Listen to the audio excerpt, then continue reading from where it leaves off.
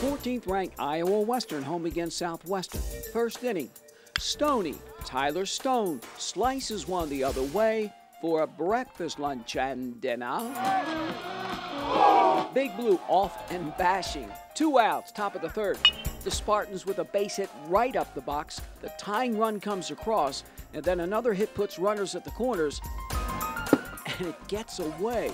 2-1 visitors. Now the home team, just 6 hits overall. Braden Smith, fair ball. Dives in with a double in the bottom of the inning, but does not score. Now the Reavers, runners in scoring position, but can't bring them home. Southwestern stuns Big Blue 2-1. And that's the ball game. Final score, Southwestern 2, Iowa Western 1. Our at-bats were a little immature. I thought our at-bats were trying to do too much on a kid that was throwing strikes. Guys throwing strikes, you got to be a little more patient and not swing so early.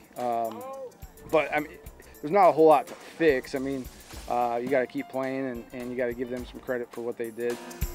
Iowa Western does it in game 2. Second inning, after Joe Colbeck triples, Al Singer smokes one to the alley. Colbeck trots in, and the Reavers are off and running.